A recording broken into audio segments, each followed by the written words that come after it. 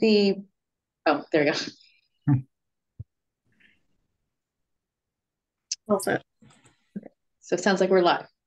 Um, would you like us to start with the introductions, or does city team want to start? No, you guys can go ahead. Then we can jump in. Okay.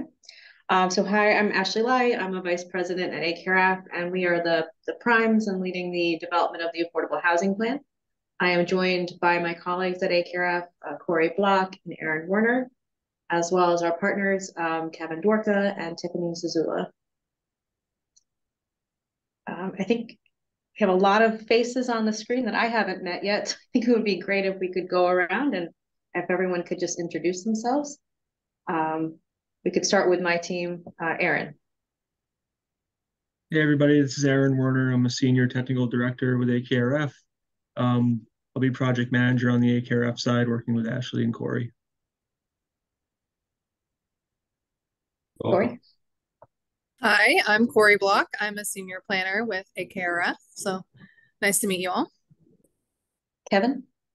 Hi, Kevin Dworka. I'm a land use and economic consultant, and I'll be working on the needs assessment for the project with my partner, Tiffany Zazula.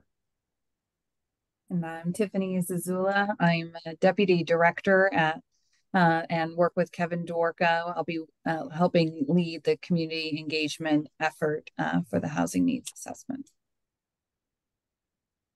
Okay, and what I can do is just, because I don't know if everybody's boxes line up the same as my boxes on the screen, so I'll just call out a name and then you guys can just introduce yourself. That might be the easiest. So again, mine's Steve Kleppen. I'm with Planning and Zoning. Michelle, you want to go? We have two. Sure. Michelle.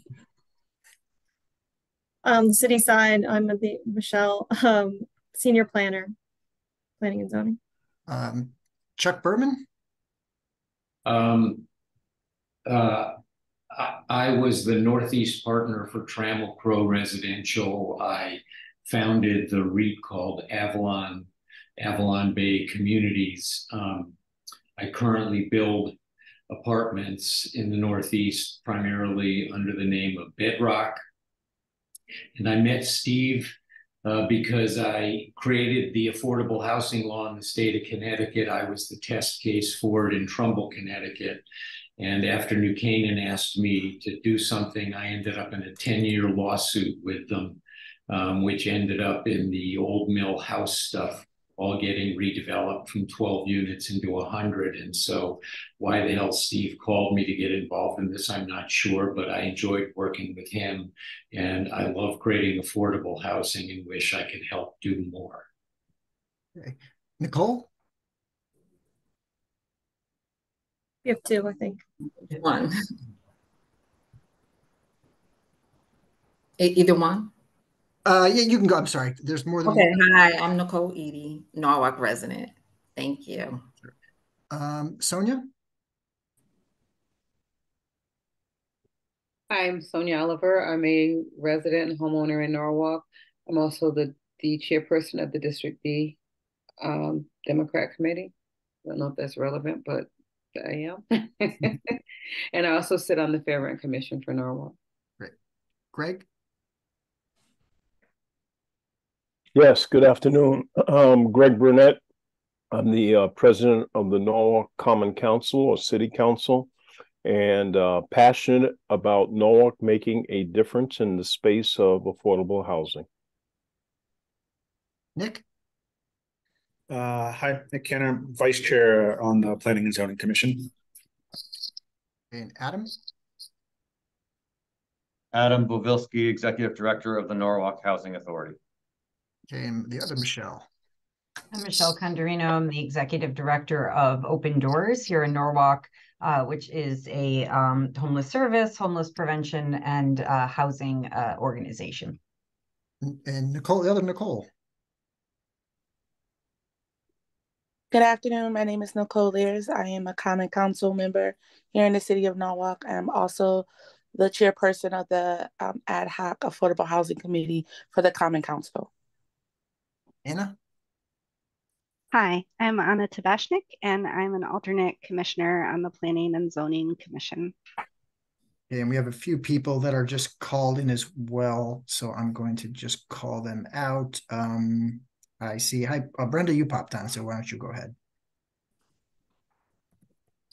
You're muted though, Brenda. Oh, sorry about that. Brenda Penn Williams, the chairperson of the Norwalk Housing Authority, the president of the Norwalk NAACP. I am also on Fair Rent. And I have a list that goes on and on and on. And I am very passionate about affordable housing in Norwalk. Brian Bedoli. Hey everyone, this is Brian Bedoli. I'm the executive director for Norwalk Redevelopment Agency. I saw Darlene's name too. Hi, I'm Darlene Young. I'm on the Common Council and just wanted to listen in. Jess, I think I saw. Were you on there, Jess? I am. Good afternoon, everyone. Jess Bonashek here, Chief of Economic and Community Development for the city. Oh, and I see Harlan Stone has joined us too, if you don't mind just introducing yourself. My pleasure. Yes, I'm Harlan Stone. I'm the CEO of HMTX Industries, headquartered here in Norwalk, Connecticut. I'm also a resident of New Canaan and a strong advocate for affordable housing and a employer and a philanthropist in the city. Are you Jonathan's brother? Jonathan Stone is not my brother, but okay. I have a Jonathan Stone that works for me. I didn't think you looked like the Harlan that I knew, but I knew Harlan Stone. There is another Harlan Stone with New Canaan heritage. Yes, he's the same age as me, but I'm better looking. Yeah, you are. You have more hair too. Significantly. Yeah. Did I miss anybody? No.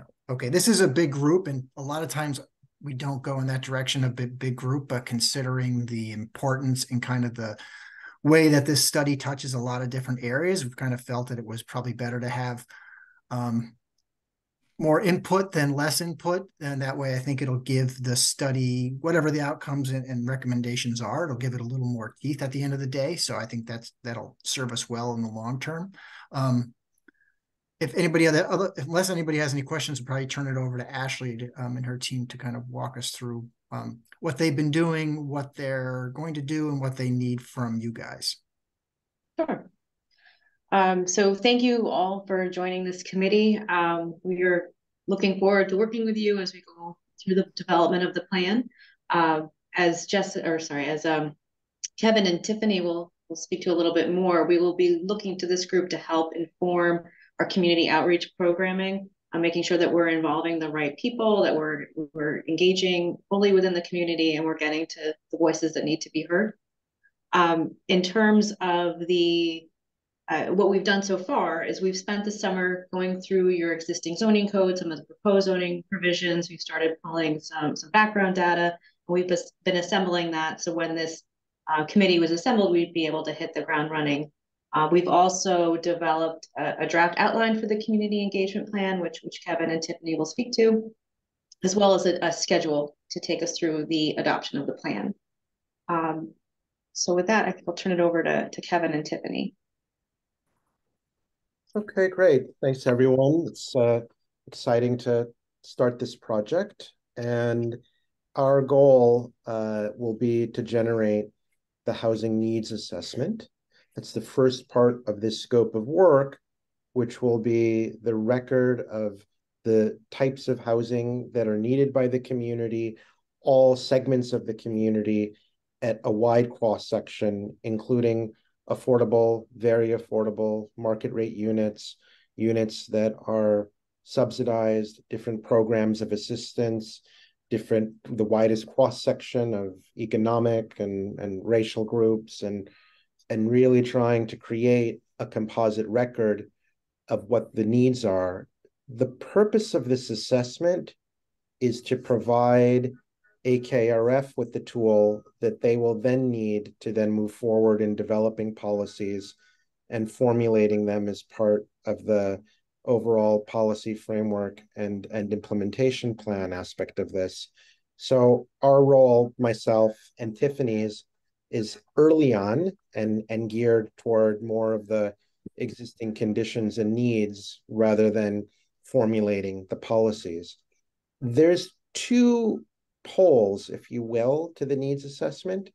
One of them is the quantitative analysis, and the other is the community engagement process. And Tiffany and I have worked for many, many years jointly on housing needs assessments, and we sort of see this as an opportunity to synthesize both. There are ways in which data is very helpful in terms of defining community needs, and there's also limitations to that data. And there's ways in which outreach to the community and listening to residents and listening to stakeholders is invaluable in terms of collecting a cross-section of stories about the experiences that your residents have with housing, the search for housing, and yet it is also not statistically reliable. So what Tiffany and I are going to do is bring these two different pieces of information together into an integrated documentation of what housing needs are. You've received our scope of work, which includes both pieces of it. And, you know, I won't necessarily bore you with all of the minutiae, but I'll just sort of give you a top-level digest of what's included within that scope of work. On the data collection side, which I'll be leading, there will be a robust collection of data from the US Census, drawing upon a combination of both decennial and American Community Survey data. We'll be looking at that data source for demographic information and also information on housing inventory and age and price points. And we'll be examining that data primarily at the top city level.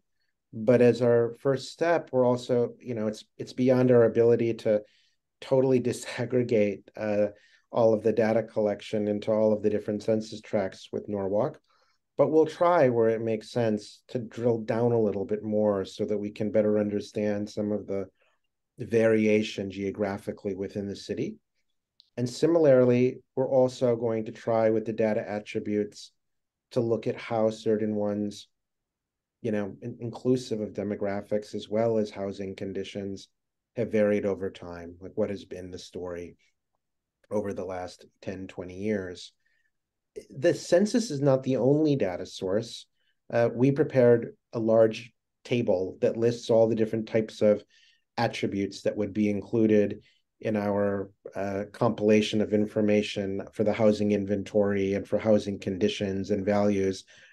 But we're going to be drawing upon a variety of other sources besides that, including data from the city, from your building department, from your assessor to get evaluation data.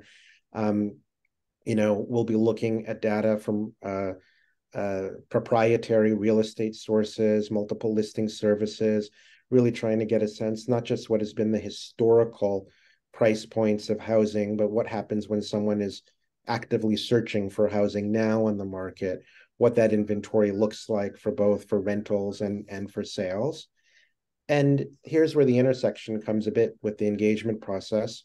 We'll also be doing interviews, stakeholder interviews with folks such as yourselves, with real estate brokers, with developers, both individually and in roundtable format, to try and gather even more intelligence about housing needs from the widest cross-section of folks that we can.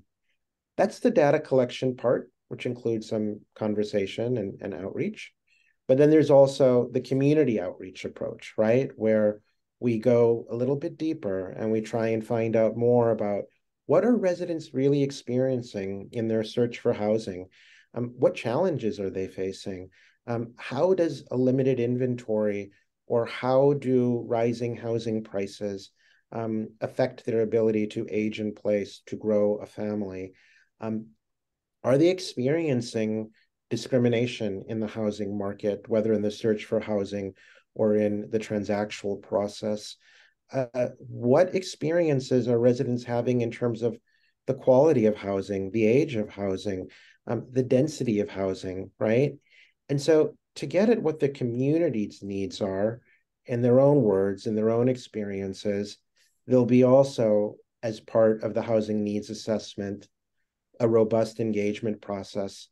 And that too is all kind of spelled out in your scope of work that we provided you. But just to sort of give you some top level highlights about it, we'll be directly collecting information from residents through a number of means. One, just simply by contacting organizations and having them help us connect to residents.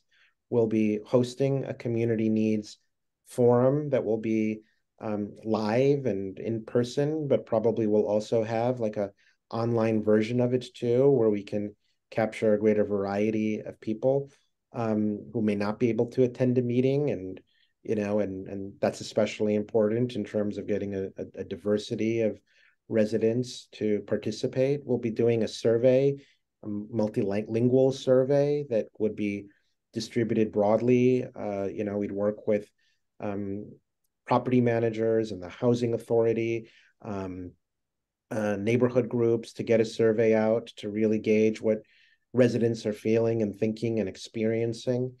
And so all of that information, all of which would be promoted robustly through a variety of outreach efforts, both in person and also through social media, would be aimed at enriching our quantitative record of community needs assessment with qualitative information that we're collecting from a wide cross-section of residents. And so Tiffany will be taking, her pieces. I'll be taking my pieces, and, she and I will be coming together to generate the housing needs assessment. That is sort of, where our technical and our community engagement contributions to the project start the project. It's the beginning stages, and it's also in a way where our part of the project ends, and we then provide that tool to AKRF to then use those findings as they construct policy and determine pathways forward, and then continue the engagement process through their initiative by collecting input from the community on those recommendations.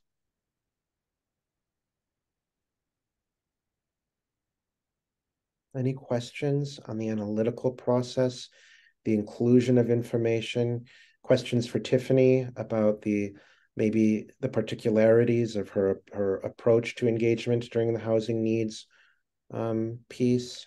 And also, if you don't have questions now, just know that we'll be working kind of in an open kitchen along the way, and you'll have plenty of opportunities to ask questions and review drafts as we go along, and we'll be talking with you too. So, as I know I said a lot, and as that information, starts to get absorbed, you'll have plenty of opportunities to weigh in more on what your analytical questions are and things you want to see highlighted in the assessment.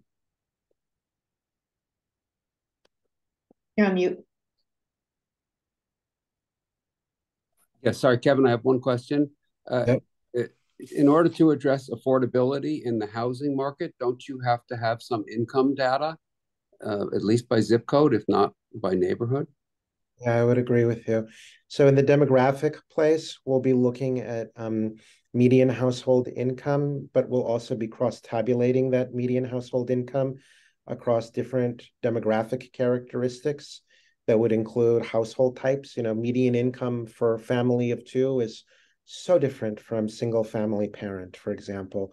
We'll be looking at how income varies alongside race, alongside gender identity. And then there are metrics that are cost-burden metrics that help us to understand, what shares of a population are spending more than 30% of their income on housing. And we will be doing that analysis not just simply at the very top level, but also looking at how different income thresholds have a different cost burden rate, right? Because the wealthier a family is, the lower their cost burden is.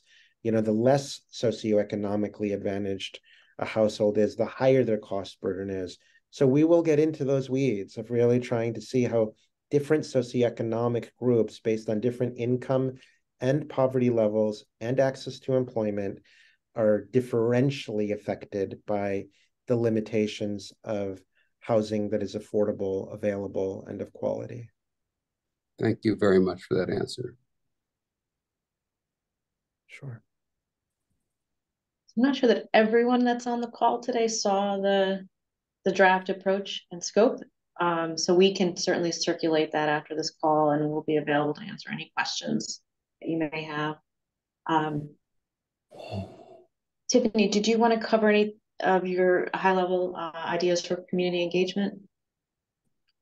I mean, sure. I think Kevin, as always, did a fantastic job diving into it. But I do want to say that I think it's the community engagement you know, my hope is to work very closely with all of you on that piece. You are the connectors of this community and can assist in helping us ensure that we hear from as many residents and stakeholders as possible during this effort. And so during the time, you know, and you'll start getting emails from me probably that's, you know, start to think about the variety of organizations both all of you are a part of and represent, but also those organizations that we might, you know, want to think about that can help us, right, reach out to new faces of Norwalk or people who don't traditionally get involved in this conversation. And so I can certainly brainstorm different ideas with everyone and then use hopefully your energy to just throw me names or thoughts. And then on our end, we can look up those people, those organizations. Sometimes you might serve as the connector for us on that. But the more that we can use, you know, outside organizations to sort of spread the word that there's a community engagement effort happening or the survey happening or whatever it might be that we're doing, that is where all of you fit in quite nicely. And then the other piece, which can be more fun that I call it fun, but then again, I do this all the time with Kevin, but is that we call them pop-up events. And so working with you to pop up literally at some of the upcoming community events or to larger, you know, festivals or things that are happening that we can be at and then get, again, new faces involved in the conversation regarding housing. We could do poster boards where people are just participating actively in it. Whatever it is. So those are some of the activities that we'll, you know, plan on doing in the next few months. And a lot of it, you know, hopefully I can do in lockstep with all of you that are on this task force. So thank you.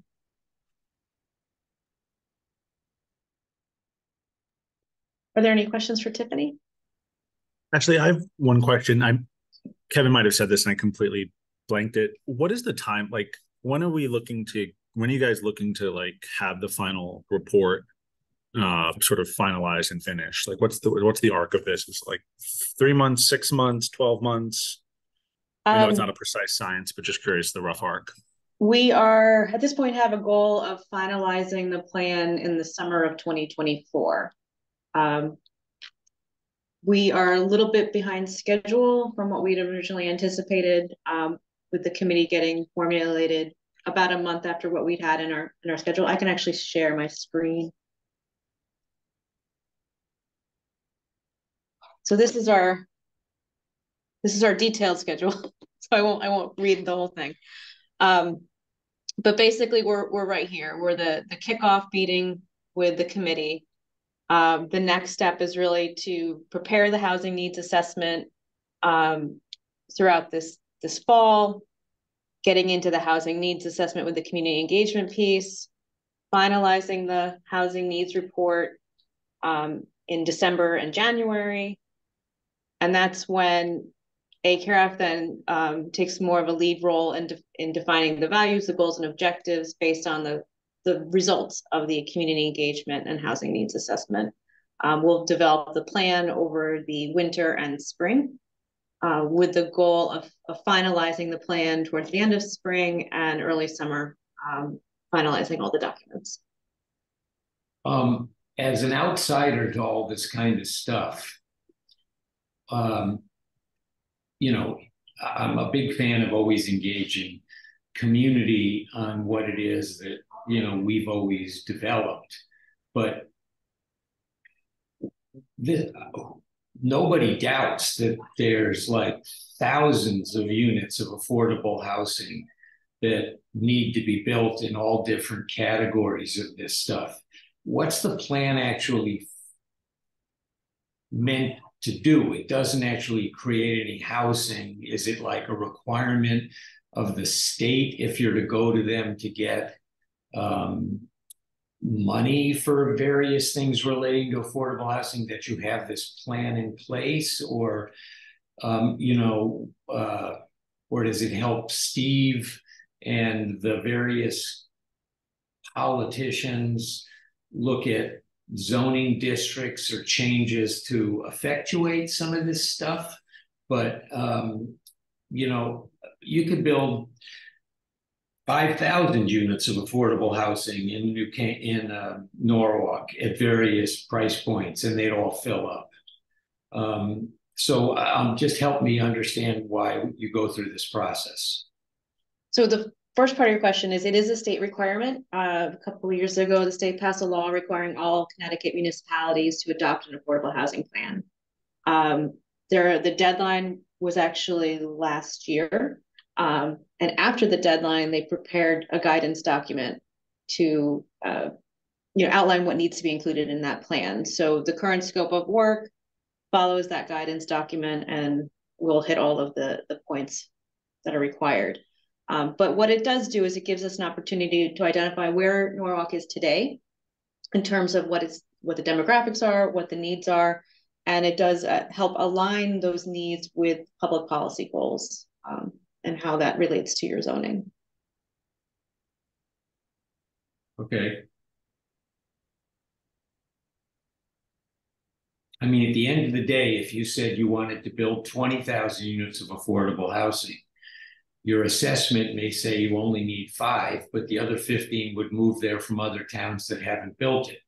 So I'm like a developer looking and saying the need's enormous. And, you know, in New Canaan, I took over the housing agency because for years they couldn't get anything done. We floated our own bonds. Steve was part of this with us. We passed a law to put a building permit fee in place that added an extra point to the building permit fee that went to the housing agency as an affordable agency. We bypassed the state, who's impossible to deal with, and HUD, who's even worse, to issue our own bonds and get allocations, tax credits. So we didn't use any public monies in any way to build housing. And I may be like, I'm like this square peg in the round hole, because to me, this is just a need. People have got to execute on this stuff. So I'm more the execution end of this stuff. That's all. I don't mean to sound in any way out of whack, but that's all. I mean, you could start tomorrow with building thousands of units of this stuff if the city and the state were willing to help, or the housing agency itself had the legal authority to do certain things we did in New Canaan. And I haven't heard any talk about, how we're going to actually do some of this stuff, which maybe that's not part of this whole committee. I'm not sure, but anyway, I'm sorry for talking too much. Yeah, I think one thing too, to pick up on that, we have a lot of conversations because Norwalk's adding, a pretty steady volume of housing. But there's always the question and comments of, is it the right type of housing? Are you adding enough affordable housing? Are you meeting all the different groups that need housing? And so, as Ashley said, it is a state requirement that we put this plan together. And B, this, which I think will be largely a data-driven and then public outreach process that guides the decisions. So I think it'll help with our planning and our, basically our justification on why some of the things we're doing and proposing, it's kind of backs up what we're thinking about. Okay. And let me just jump in because I can't not with that opening. You know, the Norwalk Housing Authority is already building affordable housing. We're closing tomorrow on 69 new units of affordable housing. We're redeveloping 2 of our properties. We're going to be building 100 to 150 units of housing. If Sonia Oliver lets me, towards the train station in the next few years. So we are very actively developing, redeveloping. We're using those tools. We're issuing bonds. But there's just tremendous need, more than certainly we can fill, and the more support we can get for these projects, the better, both data as well as hearts and minds. Great. By the way, as a citizen of Norwalk, I'm unaware that you guys are doing it. There should be more publicity and stuff about it. I have a question. I have a question. My grants person tells me that every day. I have a question to Steve. Steve, what does the approval process look like? I mean, is it your department and the consultant and this advisory committee putting the plan together and it's done, or is there, you know, what are the steps to get to the end of game? Does it involve bringing the plan to the Common Council? You know, just walk me through that.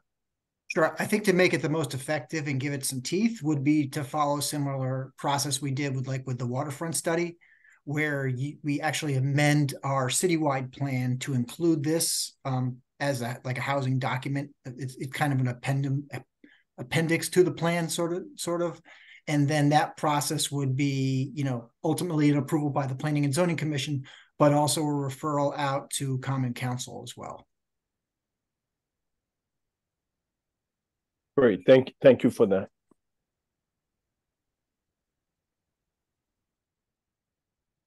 I had raised my hand, but I guess I'm just going to jump in and speak. Greg took part of my question.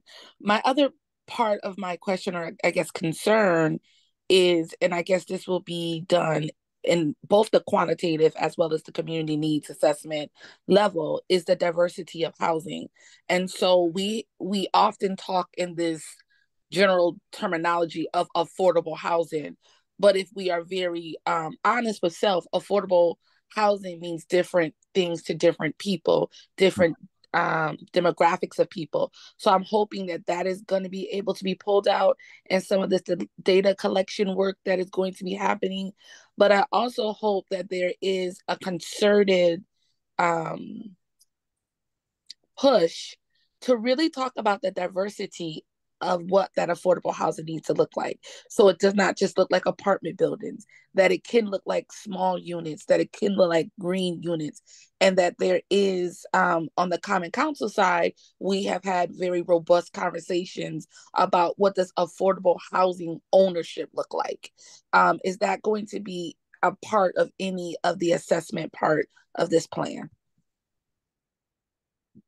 Nicole, I can address the needs assessment. I think parts of your questions are about needs assessment, and then parts of them are perhaps about policy development. So I'll address the needs assessment part of your question, which relates to the degree to which we will be analyzing the variety of housing needs. And yes, that will be part of it. I will be honest in saying that there are some limitations in the data gathering process when you try and classify all types of housing units. Like, you know, we will certainly work with the city to get the catalog of all units that are externally funded with affordable housing finance, either at the capital or, you know, at the operating or at the tenant level. And, you know, we'll certainly get an inventory of units too from the housing authority. And then through the census, we can distinguish between homes that are multifamily, homes that are single family homes or 2-family homes. And we can also take a look at, you know, what's the variation in rents for different types of housing units. Sometimes though, Nicole, I think that getting at the full range of needs is also something that has to come out of the survey process and through the direct community engagement process. to fill in some of those holes that aren't always, made available in the data. It's not always clear, for example, whether or not a market rate unit that is not supported by some type of affordable housing program is naturally affordable or not. And so that's where it becomes helpful to talk with other folks about what their actual experiences are with price points through the engagement process. Tiff, did you want to add anything about, that piece about to Nicole's question on the needs assessment about addressing, both diverse housing units and diverse users? No, the only thing I'd add is I think that this just, again, just following what you're saying is I think this goes back to just the way we're asking our questions too, during public sessions, during surveys, during all of our roundtables. So it's all, to me, this is all on the table. So, and will be part of what we'll be asking people for sure. I appreciate what you're saying. No, go ahead, Ashley.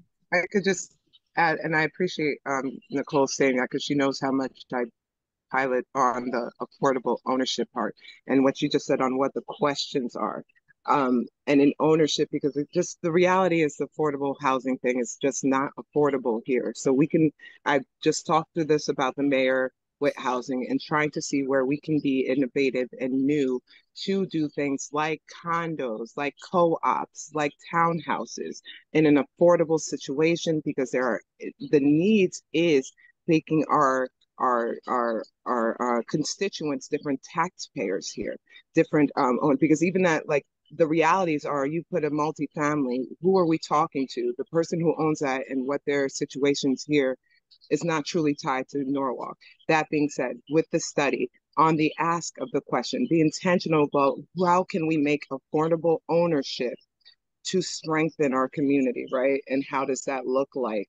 And stop playing on the affordable housing, because it's just putting everybody in, a not 4x4, but 4 walls of just cubicle space in a hub rising of 300 units. We don't want to do that, Yeah. To further speak on what Diana just mentioned, first of all, the concept is not innovative or new. The complex that I live in was built in 1968, and it was originally built as a moderate income complex, and the buy-in was very minimal. It was the same buy-in for regardless of what size unit you're purchasing. But the buy-in was made very affordable so that people in a specific income range would be able to buy into something and feel some sense of pride.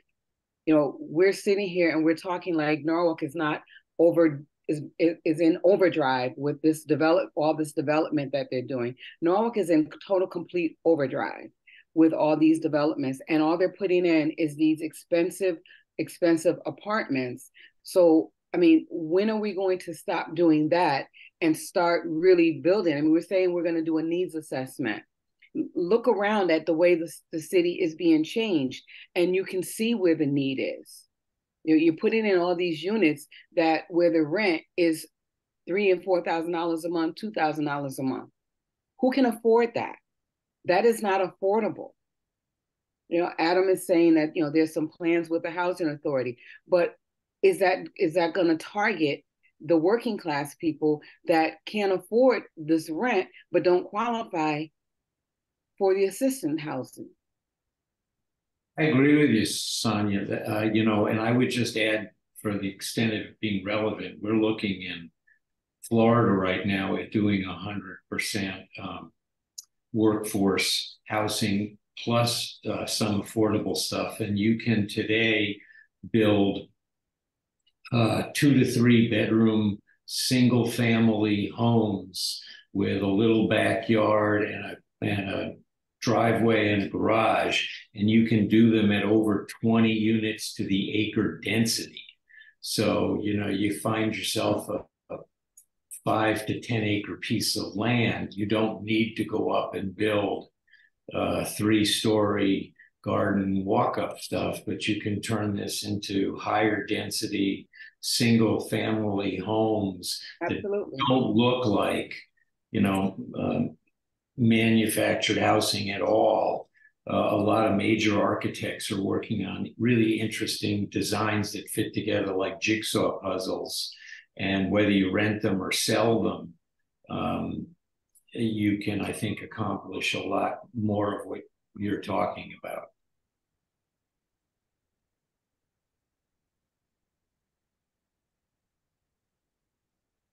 Nick, go ahead if you had a question.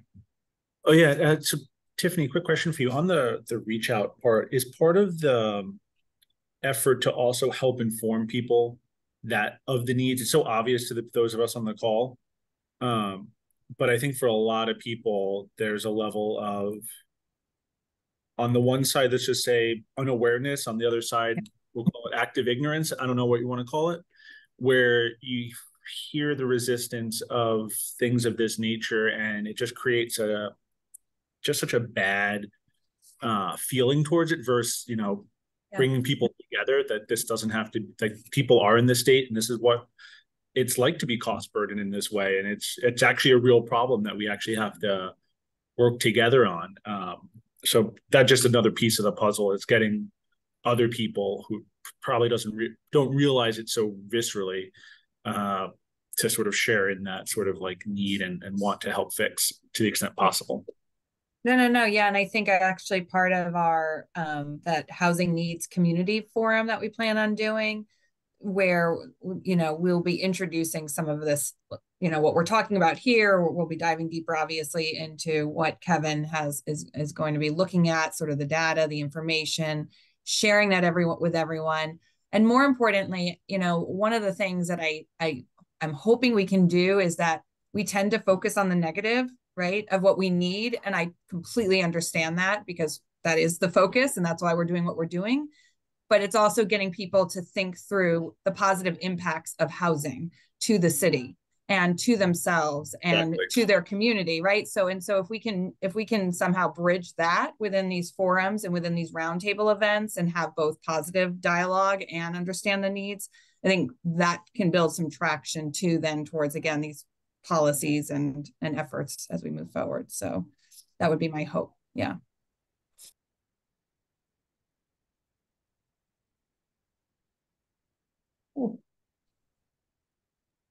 May Any I further just ask questions? what would the positive action?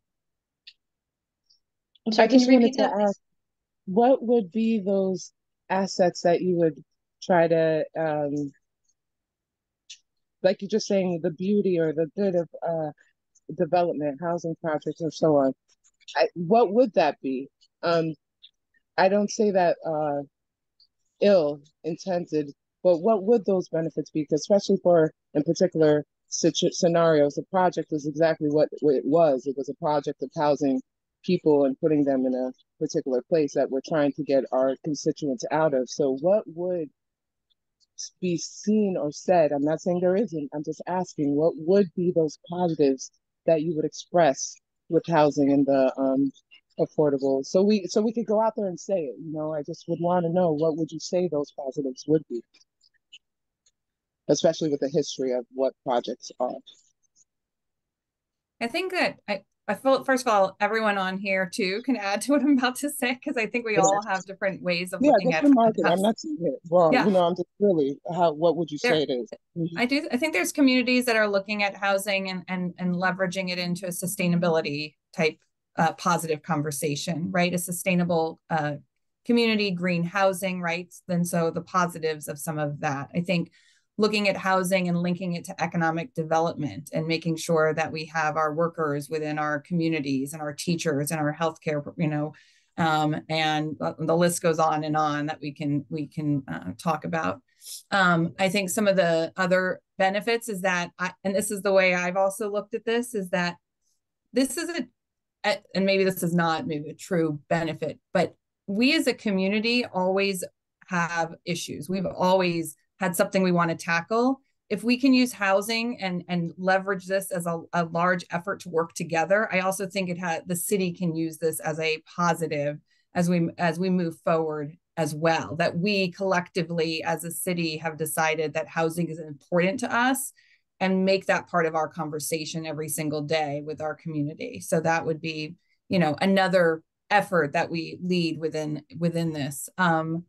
Other positives of housing. I mean, Ashley, Kevin, I can keep going. Let me think some more. I could say one. I think, oh, Corey.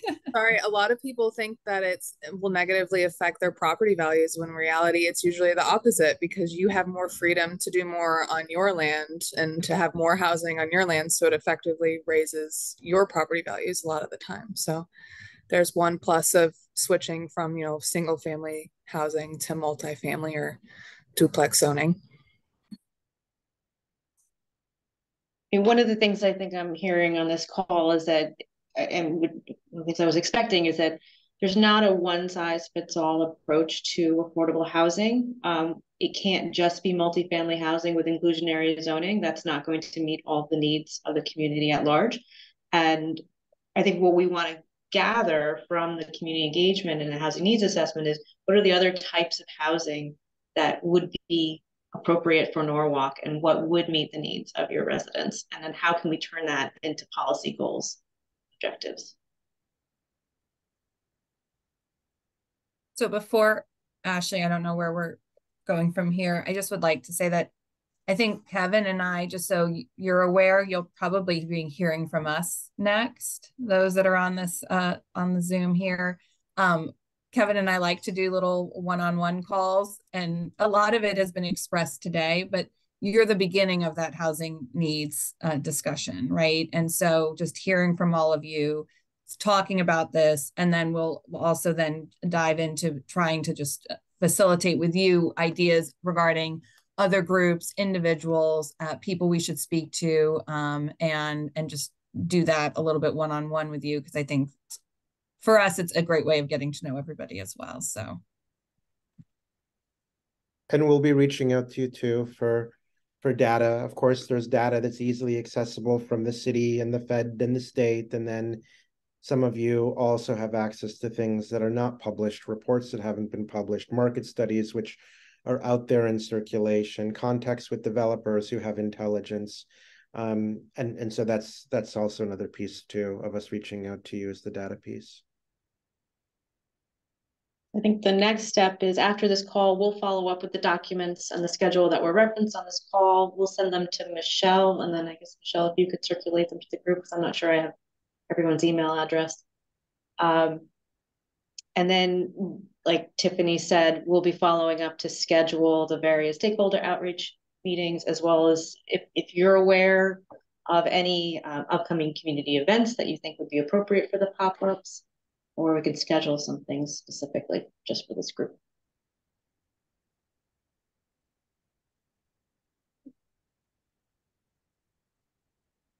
There aren't any more questions. I think this was a good start, and it was great to meet you all. Thanks for setting it up. We're looking forward to chatting more. Thank you, Ashley. Awesome. Thank you. Have a good day, everyone. Thanks, everyone. Bye. Bye. Bye.